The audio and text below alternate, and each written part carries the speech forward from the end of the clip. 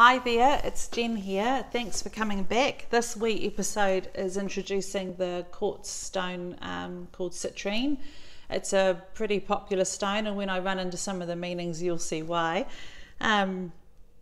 This is also a stone that is in the centre of some quite robust discussions out there on the interweb, and it's because there's a lot of it out there that is amethyst heat treated and turned into citrine.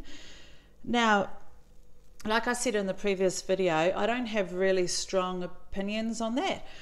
The heat treated citrine, which you can see there's some here, the heat treated citrine is still a crystal that still has healing properties, that still has a vibration, so that still can work with the energies and vibrations of other things that might need it to balance it, clean it, purify it, lift it, heal it. So I've got a series here of wee grid stones, and you can actually see in one of them that the heat treating didn't quite completely work because there's still purple. Can you see that? There's still a purpley colour just underneath the gold. But I love using those on my crystal grids. I think they're fine.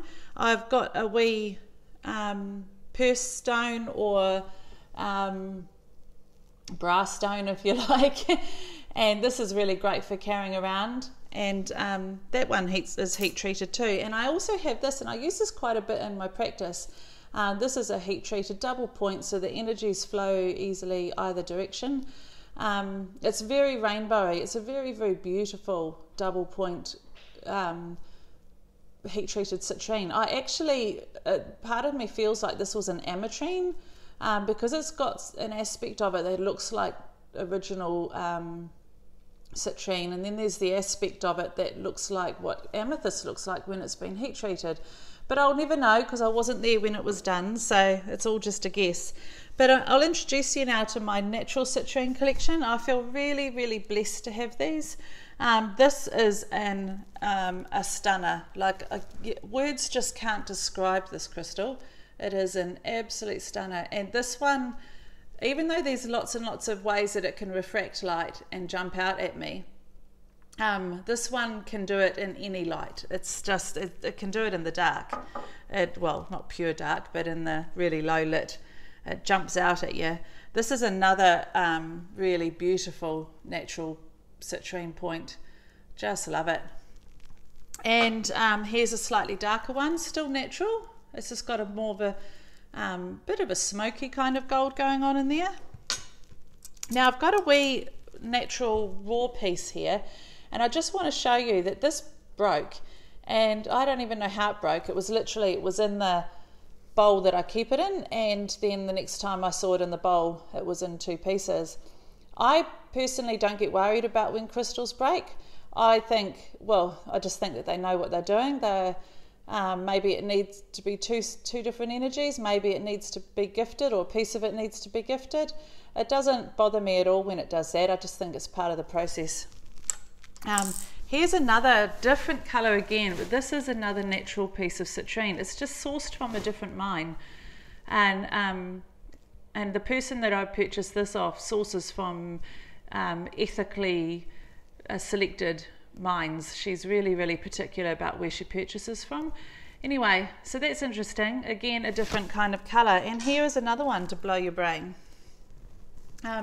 This, I don't know if you can see through it. It's almost lemony at the bottom. It's almost like lemon quartz at the bottom and smoky, but it's called citrine, and it's from the Congo. And they are calling it citrine. Anyway, absolutely beautiful. I don't get, like I say, too hung up on really specifics because it's about the actual crystal, how it feels for me and what I want to use it for. But we'll just quickly jump into some of the meanings of citrine. The most popular meanings that people love are the success and prosperity. Of course, the gold colour is associated with glitz and glamour and prosperity. But there's also other really neat things. There's joy, wonder, delight, there's self-esteem, increasing motivation, increasing creativity and self-expression, increasing concentration, And the gold colour itself, some of the meanings around that are illumination, love, compassion, courage, passion, magic. So like I say, I'm not going to get hugely into the specific meanings, because it really is about how it's interacting with your energy, about what you're needing, about what your intentions are, and about how it feels for you. So yeah, run with the themes, but otherwise go for something that feels great. And I'm grateful for my weed collection, and I'm grateful that I get to share it with you. So again, have a lovely day, and I'll catch you next one. Thanks for listening.